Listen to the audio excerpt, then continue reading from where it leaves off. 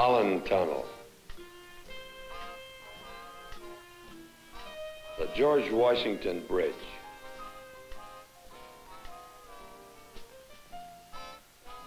the Empire State Building, Lincoln Highway,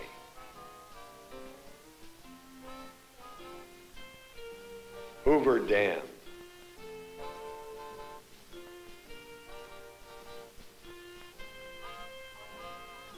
the Golden Gate, their great achievements. Who built them? Men with guts and skill and sweat. Sand hogs, ratchet heads, wood butchers, pole climbers, and hard rock men. They were the builders, the men who made this nation grow.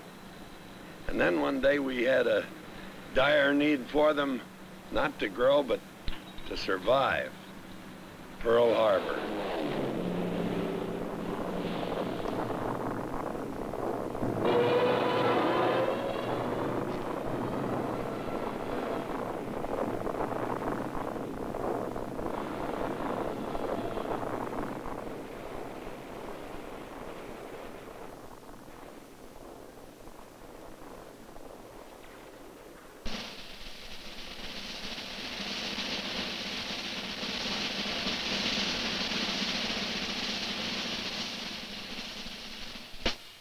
Their country called, and they came, no longer young, some of them. Beer-bellied, bald, big men, strong men, workers, with eyes that had seen life, hands that had mastered heavy equipment. The Navy took them in, and in the carnage that they found, they wrought wonders. They helped the Navy the long way back from Bora Bora to Iwo Jima to the Rhine. They were unique, these Seabees, men of the construction battalions. They bridged oceans, built roads, hacked airfields out of jungle. A proud record. General MacArthur used to say that there was only one trouble with the Seabees, not enough of them. They had a motto: we build, we fight. Nothing fancy, straight talk. That tells it all. That's how this country came together. The Seabee story didn't just happen. It's men who make and master events. The Navy had always used civilian contractors for construction work on overseas bases, like at Guam and Cavite, Wake. We lost a lot of good men there in those first days. Civilians who couldn't defend themselves in war. They weren't allowed to fight under the Geneva Convention. Admiral Ben Morrell changed that. Chief of the Navy Bureau of Yards and Docks, he obtained authority in late December of 1941 to organize military construction forces. The talent to build was sure there, and the Navy taught them how to fight the Navy way. And the rest of it is, as they say, history. And that proud record is all here, all around us. This is the Seabee Museum in Port Hueneme, California.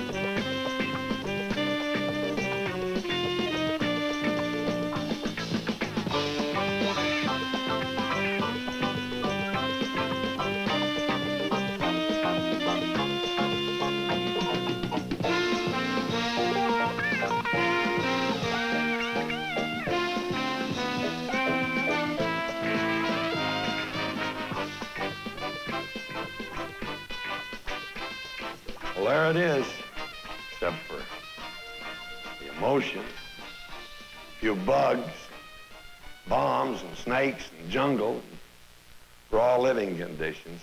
These men learned to overcome those things.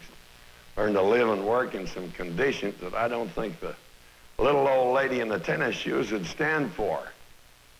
I'll tell you, whenever I reached the forward area, I always looked up the Seabees because they were the best grounders. They had the best chow, the best quarters, the best. The Seabees are still at work, sir. War or no war. Still the best? Yes, sir. Seabees are still at work, designing, replacing, repairing, and always building.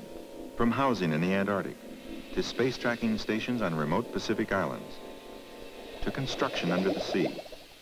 The Seabee mission is still a big one, worldwide. But do you think that today's Seabees could stack up with those fellas who came ready-made? 401 advanced bases in the Pacific, 111 airstrips, one of them on Tarawa, bloody Tarawa, 15 hours under fire. Can I start at the beginning? No better place. The link to the Seabee traditions of the past begins with the new recruit at boot camp. Arrival here is really a departure to a new beginning and a new style of life. A new hairstyle is the least welcome of the many traditions to come. Today's recruit is a part of a long green line of tradition. Yet he is different in many ways from his volunteer counterpart of World War II. The average age of today's Seabee is 24, compared to the 37 of his World War II shipmates. One thing has not changed. The boot camp experience remains as rugged as ever.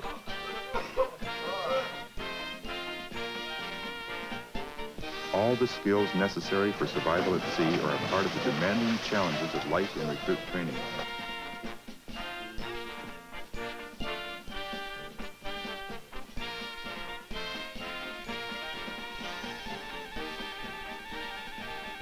After a period of home leave, the prospective Seabee will report to his first duty station, a construction battalion center. The three Seabee centers at Davisville, Rhode Island, Gulfport, Mississippi, and Port Hueneme, California, have trained hundreds of thousands of Seabees to serve the nation in peace and war. Today, the Seabee centers are still home for both active duty and reserve construction battalions. In addition, these diverse complexes are host to entire communities of tenant activities, many of whom are directly involved supporting Seabee battalions. Davisville can point with pride to World War II in Korea, when more than 100,000 builders and fighters received their basic training here. Davisville was also famous as the birthplace of the Quonset hut, although perhaps notorious would be a better word. In the old days in the Pacific, they used to call those things Tojo's Revenge. Davisville, the restless giant, is still an important link in the Seabee organization, standing ready to serve in any future contingency with its deep water port, adjacent airfield, and its excellent training facilities and large warehouses. For the new Seabee and his battalion, the construction battalion centers at Gulfport and Port Hueneme represent more than military installations. The Seabee centers will be a home, an office, a school, a hospital, church, and recreation area.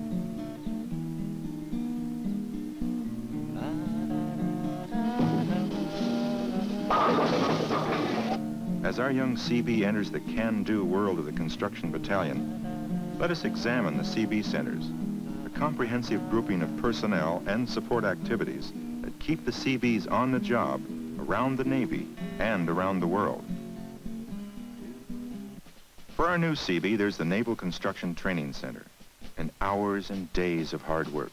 Seabees may not come ready-made these days, but they still have to be able to get the job done. So for the new recruit, it's back to books and back to basics. Rate and proficiency training at the Construction Training Center is tough, reflecting the command motto, skill through knowledge. The heavy emphasis is on practical training. You don't drive heavy equipment, install telephone lines, or construct a building from theories taught in books.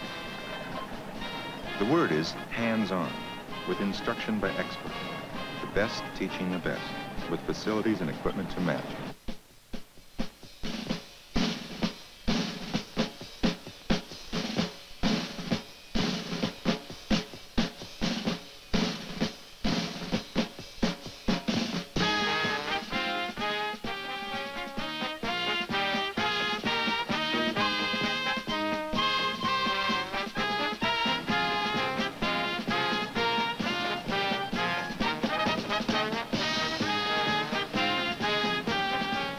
The Hueneme Construction Battalion Center is home for the Civil Engineer Corps Officers School, which provides professional training and indoctrination for regular and reserve officers, senior enlisted personnel, and selected civilians.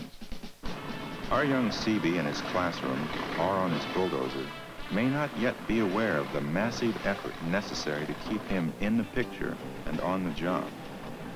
The Civil Engineer Support Office, CISO, is responsible for purchasing, assigning, and managing all Seabee equipment, both at home and overseas. As coordinators for all naval construction force training and facilities, as well as hardware and personnel requirements, CISO is forever designing, developing, and perfecting, making sure that what is provided will meet the needs of the fleet for today and tomorrow. FACSO, the Facilities Systems Office, provides the integrated, automated data processing services that translate plans and requirements into reality. That little girl punches some buttons and 50 bulldozers are shipped to Guam.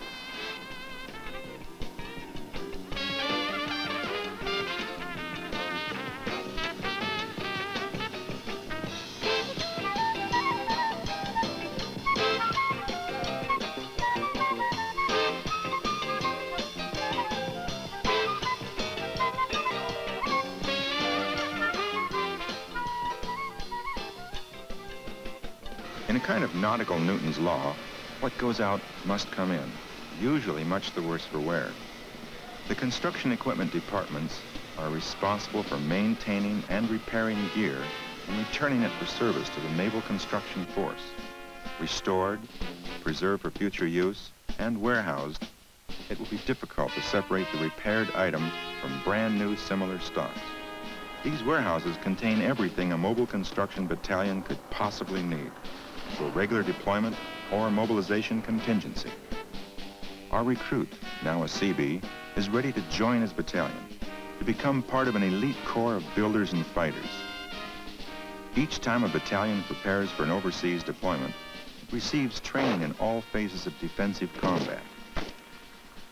Reserve battalions receive similar training during their 2 weeks annual active duty. The purpose of all this training is in line with another long-standing Seabee tradition, to be self-sufficient and able to accomplish the mission anywhere in the world, anytime, under any and all conditions. We build for fighters. We fight for what we build. The Seabees in the car. That's aces back to back. And in an emergency, whether it be of humanitarian origin or one involving actual combat, the Seabees, as always in their distinguished history, are ready. The old saying from World War II is true today. The possible we can do right now. The impossible takes a little longer.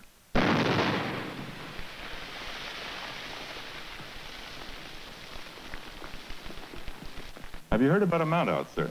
I've heard about, but I've never seen. You'll see one now.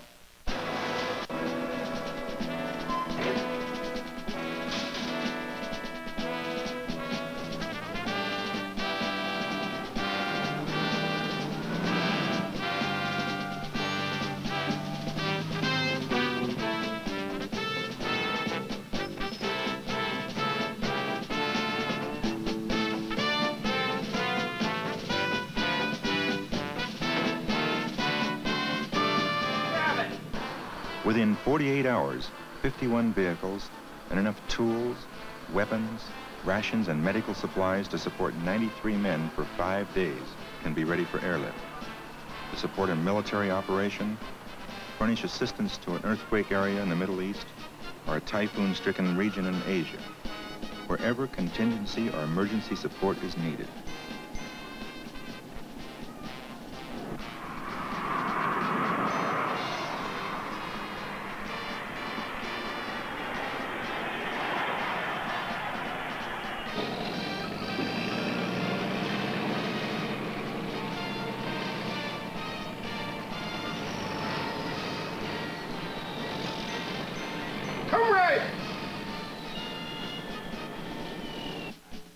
There it is, sir. You're right, young fella. There it is. The Seabee way. This brings us to the last, best-known tradition of all, that a Seabee will serve when and where the nation calls, if necessary, far from the shores of the continental United States. Well, there's the knot that ties it all together. Being a Seabee means serving your country around the world, serving you and me. I don't know about you, but I'm glad to see him get a chance to come home.